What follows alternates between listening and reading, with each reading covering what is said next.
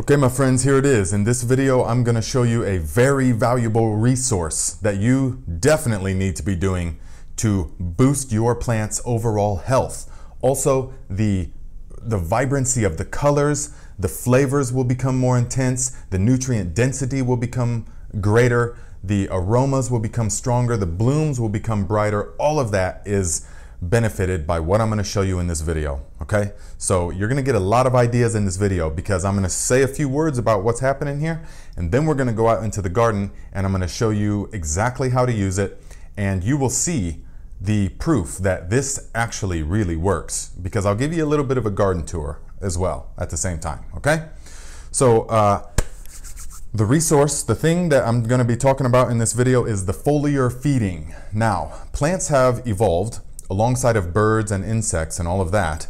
So the excrement from the birds and the insects is very, very rich in nutrients. So therefore, plants have evolved to be able to absorb nutrients through their leaves, not just the roots. So they do this by the stomata of the plant leaves. Stomata are like the pores in our skin. They allow the plant to breathe and to absorb water and nutrients and air and things like this.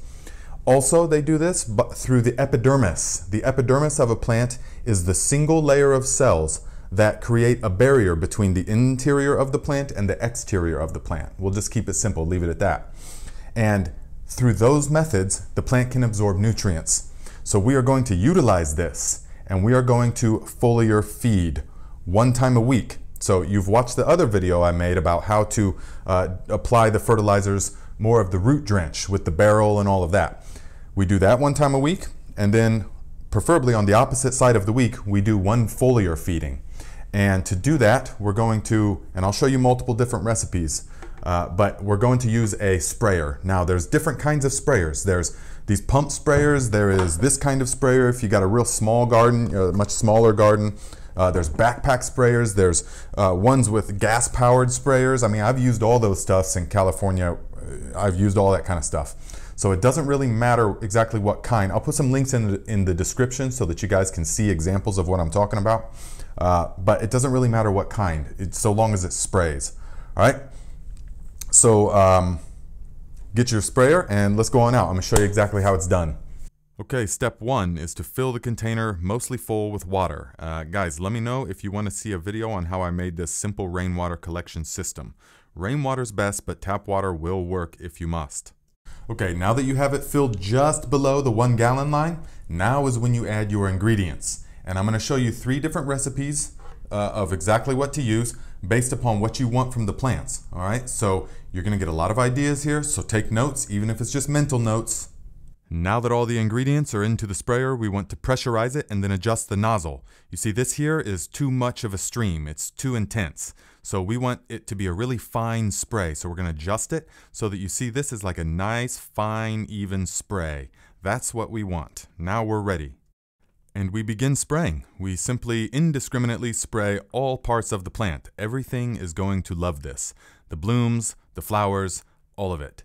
Now, we want to spray the leaves until we see the solution running off. You see, that's how we know it's enough. And then sometimes we want to hit the undersides of the leaves as well, like this here, because there's stomata on the underside of the leaves as well.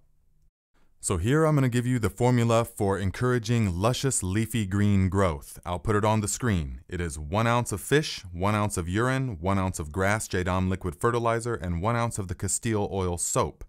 Now we mix all that up, and once a week we spray it onto the plants, and that encourages this luscious leafy growth.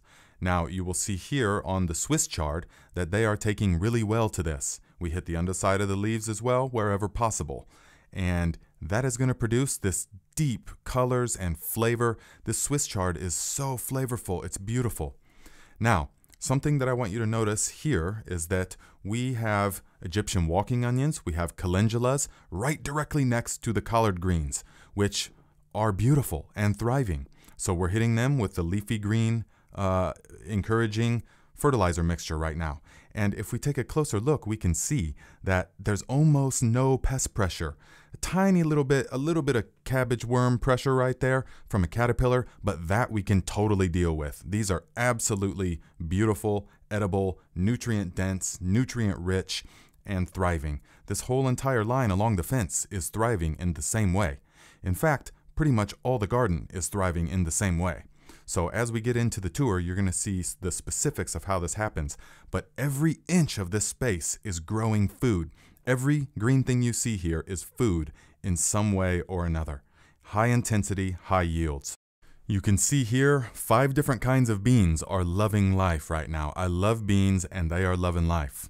So what I want to show you here is that there's marigolds, there's fennel, and calendula, all surrounding what is left of the cabbages. I'm going to end up harvesting the rest of them because we're just about to replant the fall planting of cabbages. But I want you to see how it's all right up in the mix. There's a few weeds here and there, but that just doesn't matter, my friends. High intensity, high yields. Now look here. You can see the beautiful, luscious poblano peppers, and these are doing really well. And that's obvious by the way that they look. And they're very firm and meaty, and the way that they taste is so incredibly delicious. But thankfully, I have this vicious predator guarding the poblanos. Now, we spray these as well. We spray the fruits, the roots, the shoots, the leaves, all of it. And we're going to spray this with the fruiting mixture. And this is going to help encourage the hard, flavorful fruits and flowers as well. So 1 ounce of fish, 1 ounce of ash, 1 teaspoon of the soluble calcium, 1 ounce of the grass liquid fertilizer, and 1 ounce of the Castile oil soap. We will spray that directly on the fruits and the flowers, and it will bolster the health of all things involved. Now you see here the tub of sweet potatoes are really loving life. They are producing nice, healthy shoots that I eat like spinach sometimes. And here is the upcoming brassicas, the fall planting of cabbages. And I'm just going to go ahead and foliar those as well. And those are doing really nice and firm as well. Because you always want to be having rotations of cabbages. This one here was almost past its prime, and this ones here are just starting to come up, and they're just starting to head. You see here is the pole beam privacy fence that I made the video about. I'll put a link to it here, but they climbed all the way up to 10 feet and fell back down and climbing up again. Okay guys, by this point in the video, hopefully you've gained something, so go ahead and reciprocate that by leaving a thumbs up and leaving a comment. Helps the algorithm grow the channel, and obviously we're all about growing things here, so it doesn't matter what the comment is, just first thing that comes to mind, go ahead and leave it. Thank you. Okay, now we're going to go around front and I'll show you guys the kinds of blooms that these foliar sprays and natural fertilizers all produce.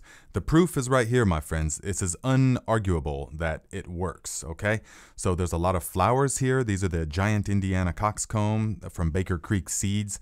And there's lemon balm and mint behind it, and calendulas and nasturtiums and petunias, all different kinds of stuff. It's all loving life.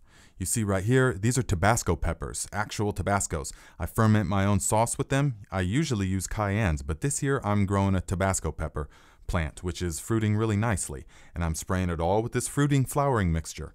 Here's the cayenne peppers, and here is a major beneficial plant for the insects, the pollinators. I don't know if you can see it well in this video, but this whole thing is swarming with pollinators all day long. It is a fennel plant, and it keeps coming back. Every year I cut it down all the way, and it just comes back. And there's so many beautiful pollinators on it, and it has this beautiful aroma that fills the whole yard with this fennel anise kind of licorice sort of smell. And you can see how much the pollinators are loving it. Now, over here, you're going to see it's finally starting to take off, and this is the pole beam privacy fence in the front yard. So I just string up some strings and let the rattlesnake pole beans, these are rattlesnakes from Baker Creek Seeds, rattlesnake pole beans, and I eat these as a green bean, and then at the end of the year just let them go and they turn into a dried shelling bean. But there's so many benefits. They produce food, fresh food, also dried food, but also in about another couple weeks, these will totally block out that whole part of the porch. Now, remember the video that I made that I'll put a link to right here about how to make the pallet potato bed, where I used no nails and it was just all constructed in just like an hour. I pulled the pallet apart. Well, it is still doing really well, of course. Here's the potatoes. And they are in full swing. They are nice and healthy, just starting to flower. You see no pest pressure, really, no diseases, no anything like that, because I'm foliaring and I'm feeding them the root drench all of this. Now I want to show you in the front of the house because I don't have a garage at this space, so I'm making do with what I got. But here, 212 cloves of garlic from a 5 by 10 foot space. That's an awesome yield. And I planted these in the fall. I'll show you guys all about how to plant garlic and how to prepare the beds and all that stuff. Leave me a comment if you want to see the garlic video when it's time. But this is going to keep me supplied with garlic all winter long because I'm going to take about 50 of those cloves and replant them. But here is the onions. I love onions. These are the Australian brown onion from Baker Creek Seeds. These are an intermediate day onion. I just harvested them. Nice and firm and very pungent, full of sulfuric compounds. These will last all winter long. They keep no problem. As opposed to these big Spanish yellows. These are a sweet onion, but they don't keep as long. The sweeter the onion, the less amount of time that it keeps because there's less sulfur. Now these are New York early onions from Fruition Seeds, and those are really delicious and keep a long time. These are Weatherfield red onions from Baker Creek Seeds, and they keep a long time as well. Storage is the #1 thing that I focus on. So when it comes time, I'm just gonna move this, and I'm gonna have a partner help me, and gonna move both of these racks straight into the basement as they are. I'm gonna cut the bottom off, and then you'll see. Okay, my friends, so hopefully you have watched to this point in the video, okay? Because I'm about to tell you the most important thing of this entire operation, and that is this.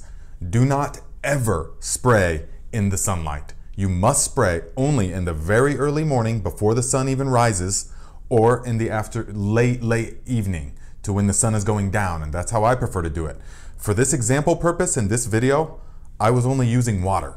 Okay, because if you spray in the day and the direct sunlight hits it, it will burn the plants. So you have been warned, my friend. Spray in the evening with the headlamp. That's the best time.